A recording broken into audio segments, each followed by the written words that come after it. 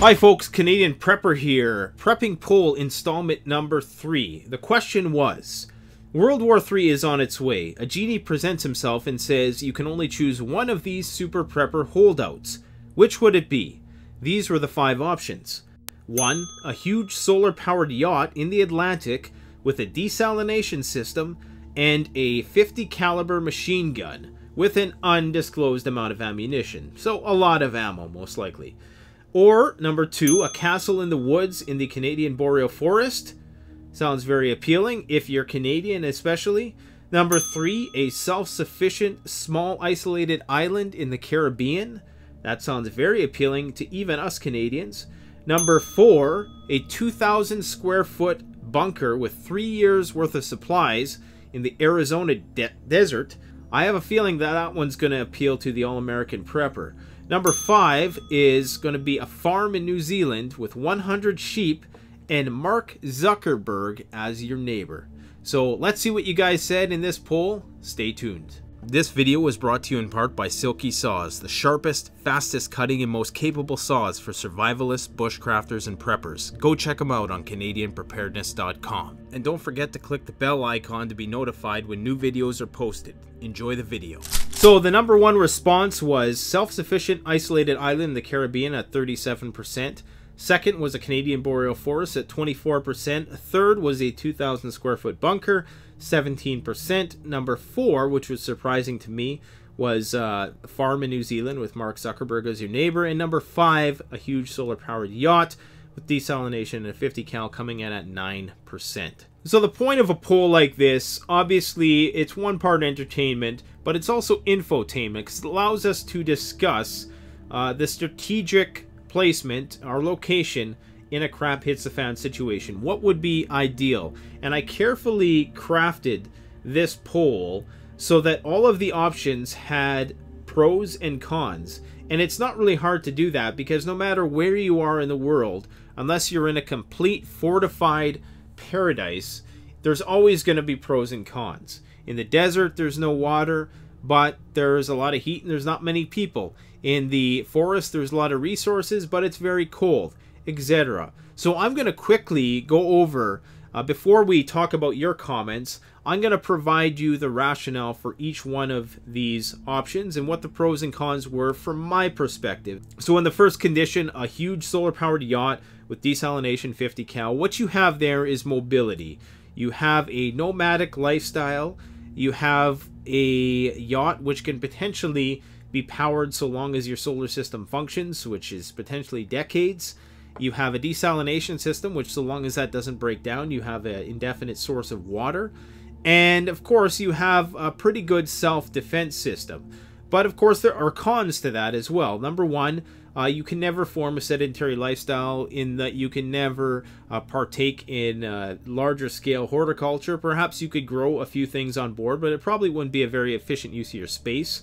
You're also a sitting duck for pirates. And then even if you have that mounted .50 caliber weapon, that's probably not going to be enough to stave off attacks forever. You're probably going to come across some sort of gang of, you know, post-collapse nautical misfits that are going to overthrow you. The benefit of being in a yacht is that you have that nomadic aspect. So this actually is probably one of the least isolated of all of these conditions because you can go from place to place. That opens up the opportunity for trade and things of that nature. Number 2 was a castle in the woods. So one of the main benefits, of course, is the seclusion factor. Another benefit is that there's going to be an abundance of wild game. Fishing, hunting, trapping. Chances are you're not going to run out of food so long as you don't have too many people staying with you in that castle, because the land can only support so many people. You may be able to partake in some small-scale agriculture, but remember the growing season in Canada is very short, so you get about 3, maybe 4 months, 5 months tops in the best of conditions to get your crops in the ground and harvest them. Now, one of the biggest drawbacks, should go without saying at this point, it's the cold weather that's going to kill you.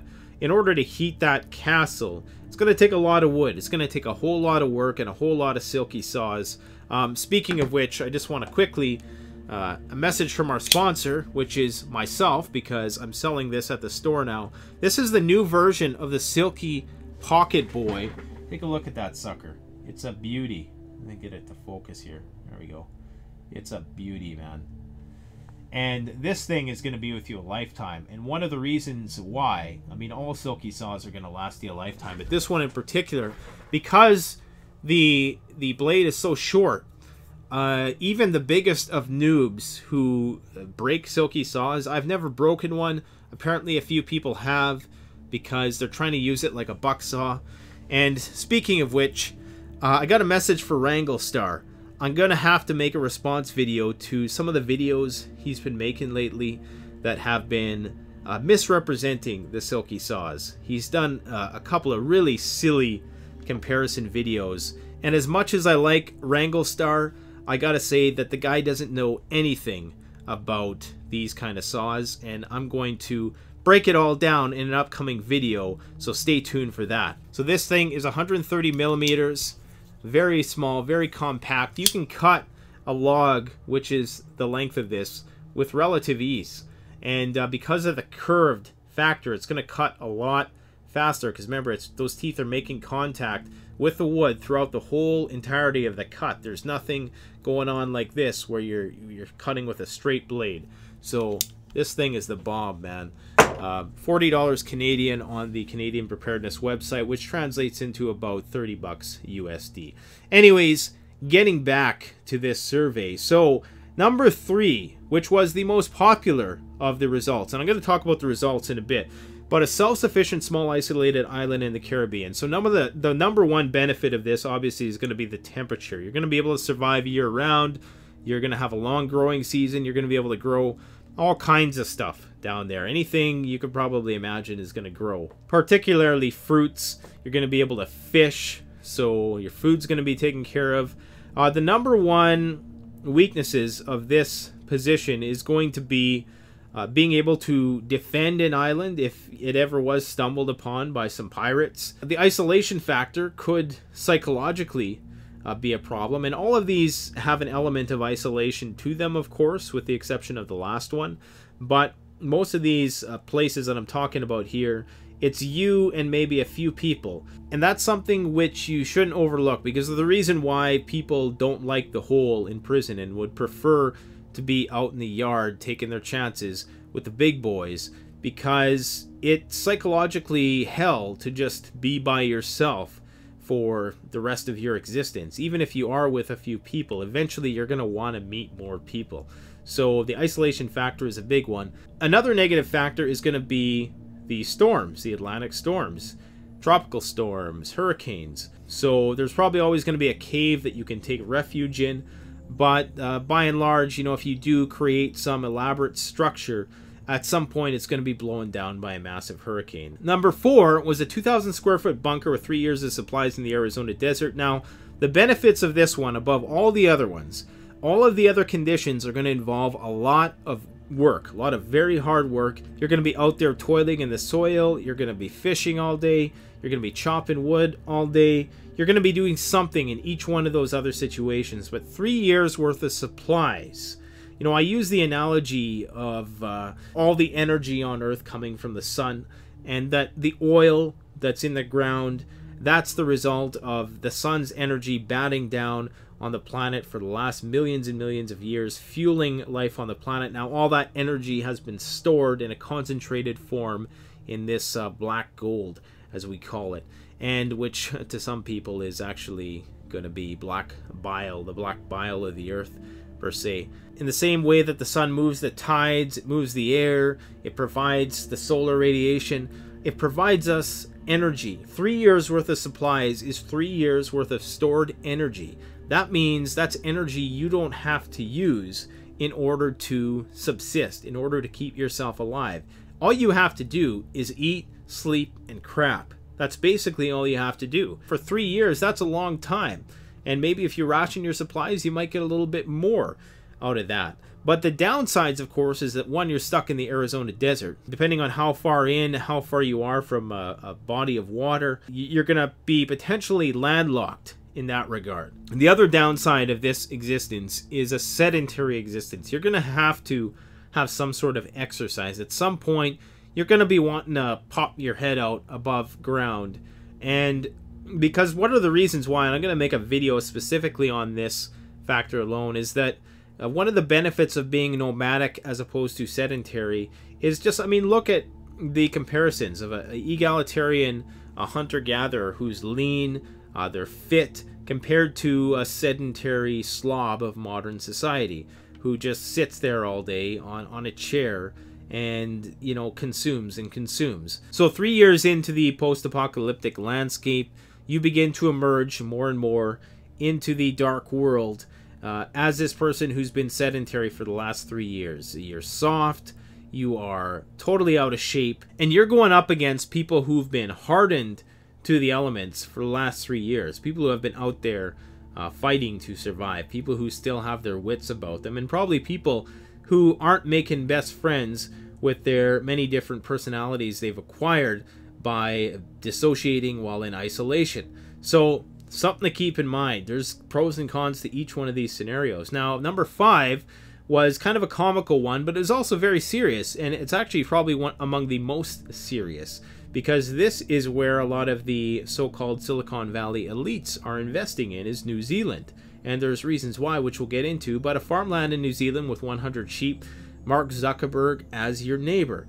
Now, this is probably one of the least isolated of options, meaning that it's isolated geographically from the rest of the world, but there's probably going to be a lot of the people in New Zealand, of course. It's a country, so there's a lot of people there. The number one benefits within a World War III scenario is that a lot of the radiation from the fallout and the nuclear power plants not being properly shut down and no longer able to cool the nuclear waste and all of that stuff going into the air and circulating about the northern hemisphere. There's not a whole lot of nuclear power plants in the southern hemisphere. There's not a lot of nuclear targets in a World War III scenario in the southern atmosphere. Aside some of the equatorial countries, you have maybe some parts of South Africa, some parts of South America, some larger cities down there, but most of those too are closer to the equator than really south. New Zealand and Australia, they kind of stand alone.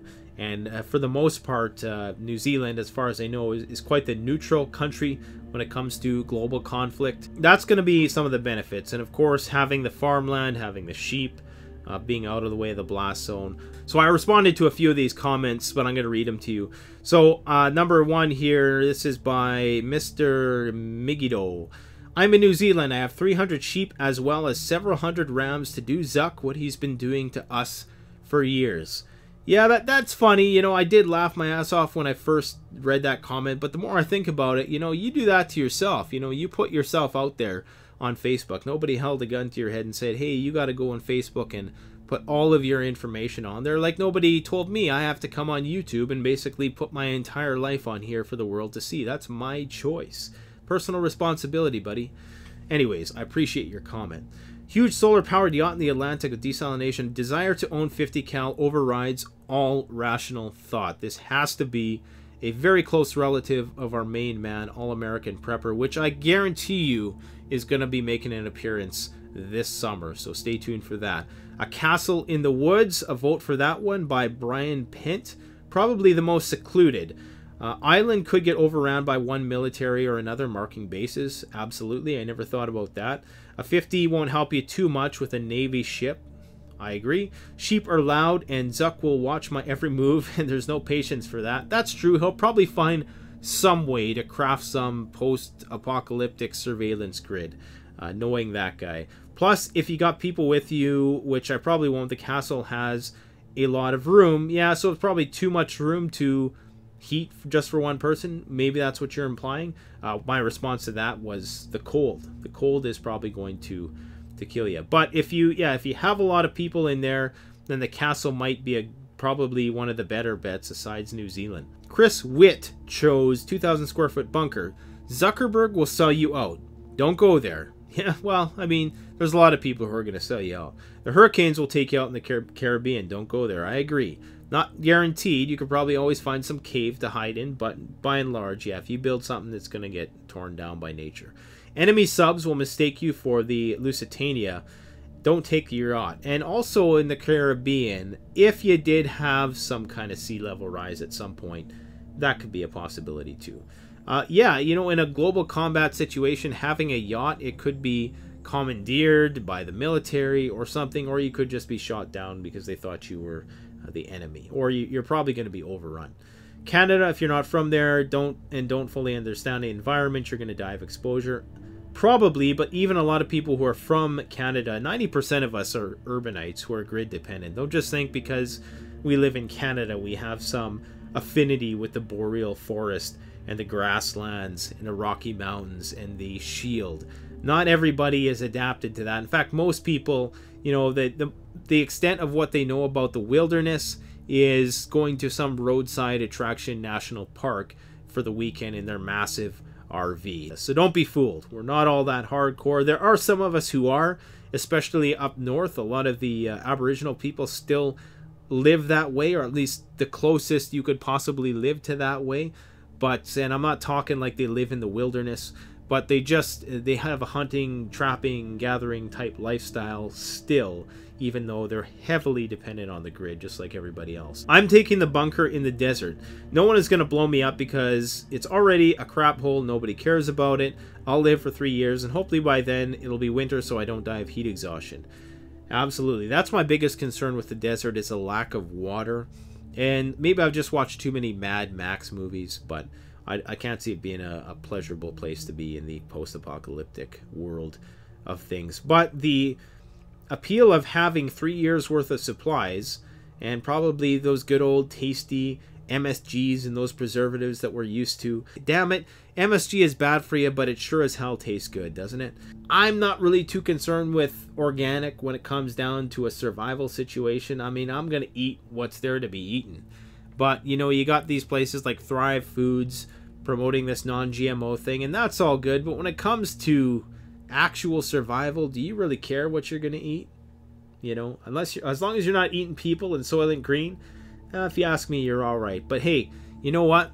It's cool that people are going that route, because ultimately sustainability is going to require, or we're just going to have to go full on in the direction of artificial intelligence and mass agriculture to a point where we totally redesigning the genetics of crops.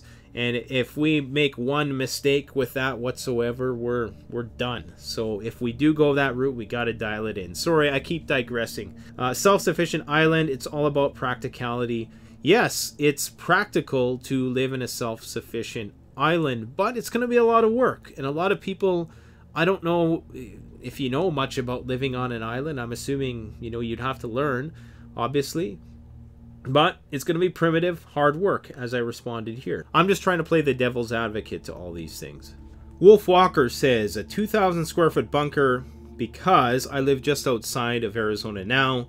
I'm already a desert rat and I know what to do and what not to do. You know, this is an important point, that you're going to fare best at the climate that you're most adapted to. So take, for example, Darwin's finches on the archipelago experiment that he did, where he observed different birds or finches that had different features in different parts of the island. Depending on the habitat, that would dictate the physical features. So some of the birds had big beaks because the seeds were bigger in one part of the island. Some had smaller feathers because they didn't need to fly as much.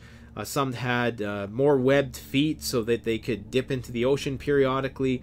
I'm just making that up. I don't know what the exact features were, but you get the point. So certain people, like an Inuit person, is more adapted physically to live in the Arctic. They're more physically adapted. They have more brown fat, which is energy source, which allows you to stay warm longer. They have different fatty tissues throughout different parts of their body to stay warm, and they can physically endure colder temperatures than a person from sub-Saharan Africa. At the same token, they would not fare well in a sub-Saharan African environment or in a very hot environment.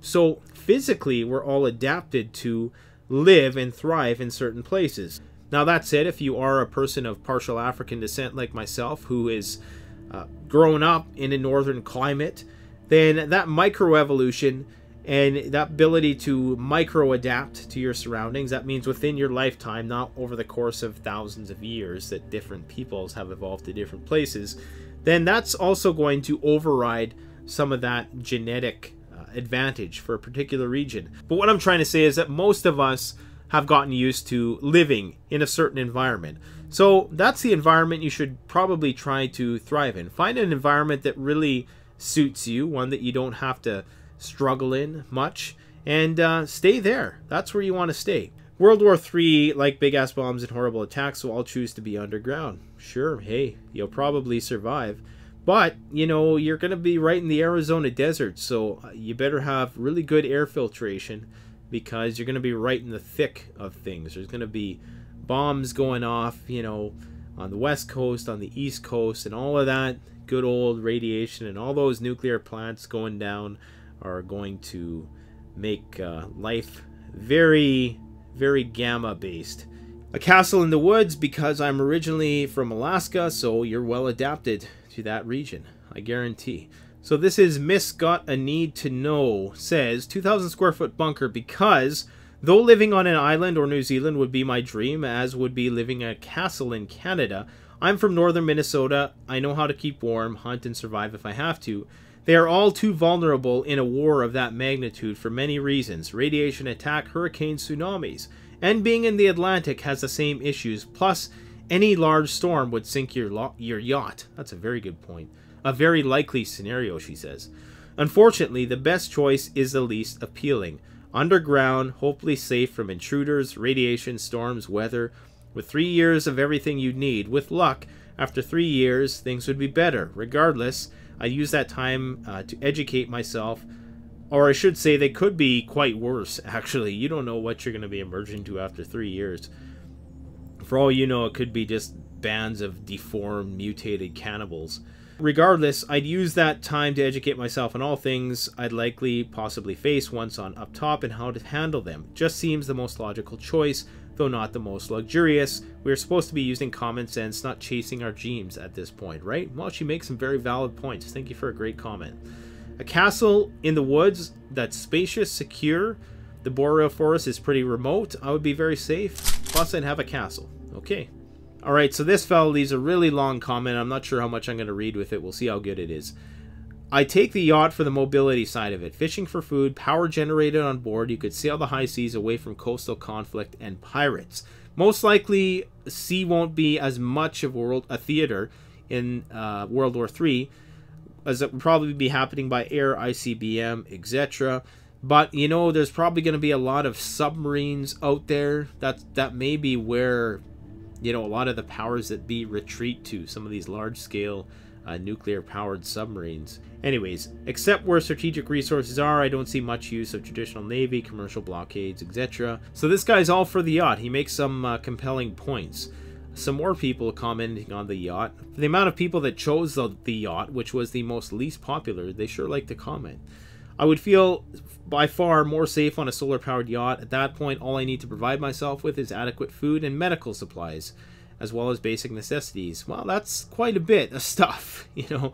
So you're probably going to be docking that yacht, and you're going to need a little dinghy to go on shore and hope that pirates don't raid your yacht while you are on shore scavenging for supplies. Anyways, 2,000 square foot bunker, because all the other options have great risks. Me personally, I have no idea what I'm doing on the boat. The isolation, weather, and the boreal forest are problems. I agree. Isolationism should not be understated. Talking to yourself or talking to a volleyball like what's his face on the movie Castaway is not going to be a good thing necessarily. If there's nobody around, you're going to make people, and they're going to be in your own head. That's not just something you see in the movies, that's reality. 3 years of supplies is a lot, and I'm assuming that means 3 years of everything you would need. Indeed, that was the deal. You get 3 years worth of everything. I'd be able to scavenge for more.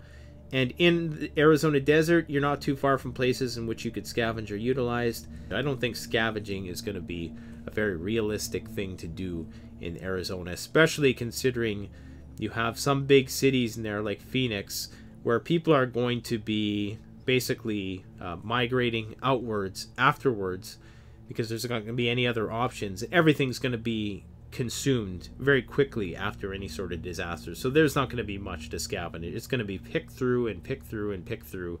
And basically what you're probably going to find is a bullet from somebody who wants to take your stuff. Here's another one for the yacht. And the reason why I'm giving the yacht so much attention, I'm trying to give attention to the choices which aren't very popular, because we all know why you should choose an island or a castle. I mean, those ones, the pros of those are pretty obvious. But the yacht is probably the best choice, as it is the only one that allows you free movement. I served in the Navy in the Atlantic. Okay, so there's his bias. So he has a familiarity with the sea. So a person like him, I would say, is more well adapted to this choice than somebody else. And this is how people are choosing, it seems, on the basis of their own experience, which makes sense, and not just in general terms, because a lot of these choices really do come down to what you know. If you're a person who grew up in the Caribbean, obviously you're probably going to choose the Caribbean because that's what you know, it's what you're familiar with. Once you get past the equator, the chances of a navy being around is also slim, as you have to avoid 2 coastlines. Plenty of islands to seek shelter at, and either make a permanent base or just stay for a while moving around. That's a good point. So you're going to have to find an island. The only problem would be disguising your yacht. Hopefully it's more of a camouflage yacht that couldn't be seen from too far away if there was a boat passing by. This guy picked a castle in the woods. I just picked what I know and I'm comfortable with. There you go. What else do we got here? I mean, lonely in a small isolated island in the Caribbean, but I'm living on a paradise island till nuclear winter. For the Canadian castle thing, you would die from the weather from nuclear winter. Well, that nuclear winter thing is debatable. I've heard mixed opinions on that. In fact, I think the idea has been somewhat debunked. Go ahead and research nuclear winter. Yacht, obviously, for mobility. Second is the bunker, not for bugging in, but let me explain the bigger picture first. Okay, I miss the raw instinct to go forward, to build when everything falls apart, to gain strength when everybody gets weak. You guys prepare for the collapse. You think about its aspect, but plan to just play dead when it happens, instead of thriving in undisputably your environment. Keeping low profile instead of rising when the system falls. Checking your 6 instead of taking down whatever is on 12. That's very poetic of you. So I think I get where this guy is going. I hate isolationist things. Pretty safe early, yes, but high risk, no reward in the long run. That's powerful stuff. You can build an empire if you're not afraid, the hustle, and you have a plan. High risk, forward thinking, hard work, and willingness to action offers ultimate rewards. You know, I like this guy. What's his name? Holy shit, this is a long comment. Wow, I don't think I'm going to be able to read this all, but this is a very good comment. Fake unicorn. CP, please keep up the good work. Blah, blah, blah. Thank you very much, sir. Keep up the good comments. This comment is awesome. Let's do one more probe into your comment here. I can also find a big island with my yacht, preferably in the Pacific. Build a bunker here and small lookout tower and do some farming here. Why not? It would be a nice retirement, blah, blah, blah. I also like Vikings. Okay. I have unlimited power for my gadgets. That's one of the benefits from the start. I have a lot of room for logistics operations. I can choose my base wherever I want. I can use it to trade. Indeed. Maybe I can sell the waste salt from desalination. Salt will be a trade article in the island. Absolutely. Cons. I have to navigate it precisely. Here comes the problem, as I've never ever seen the sea. Penetrated hull can very well result in dead people. Me. People will recognize me from afar. Well, you know, the sea is a pretty big place, and there's a lot of mirages from what I hear. But they might, especially if it's not cloaked well. Knowing when to be and where to be is crucial. Hurricanes, man-made dangers, etc. Finally, on the long run, I will need some serious techno skills to be able to repair it and keep it running. Very good comment. I would say the island, but natural disasters would be a bigger threat than anything people could do. Canadian boreal forest for me. Me too, by default. I get it, hurricanes are harsh, but life is about quality, my man. It's a good point, it's a good point. And you could just keep rebuilding, I guess. Keep rebuilding the same old grass hut or whatever you're going to build to live in down there over and over again. You're probably going to need to build one every season anyways. Castle in the woods, because you'll be able to remain low-key while having the fortification for self-defense. Get your yourself a small group and arms, and you should be able to ride things out without a major event. A small island can be invaded by a foreign force patrolling the seas. You know, I really like what the Unicorn guy said about the isolationist versus a nomadic, expansive mindset. I'm sure I've made a video or I've commented on that at some point in the past. I've made so many videos now about this topic.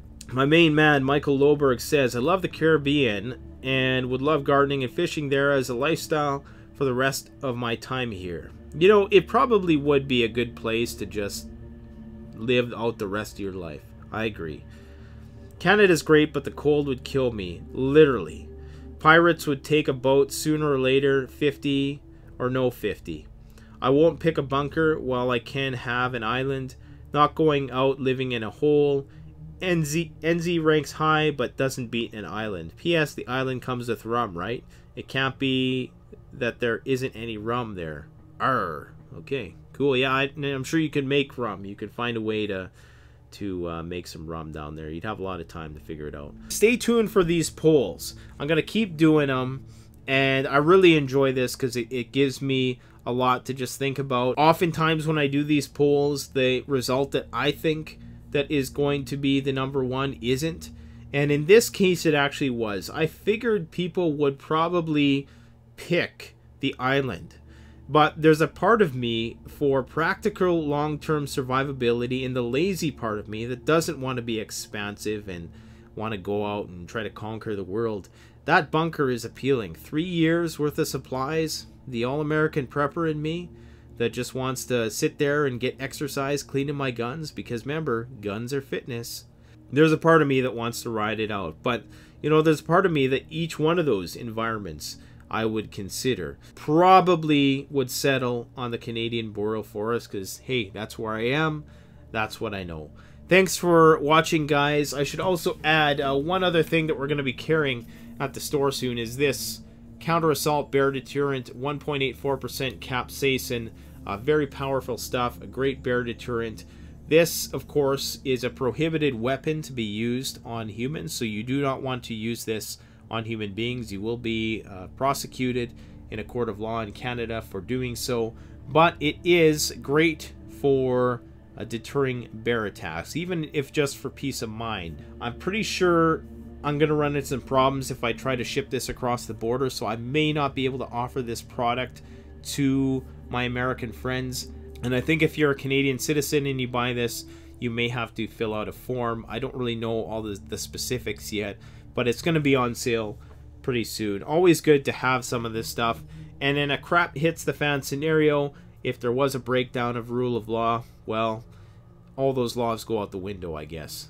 But, you know, those laws may come back too, so it's all on you. It's all about personal responsibility, and I will not be held accountable for your misuse of something of this nature. Very powerful stuff. Anyways, guys, check it out. Thanks for watching. Don't forget to like, comment, subscribe. Stay tuned for more. We got the EMP video coming out in T-minus 10 days. Thanks for watching. Canadian Prepper out.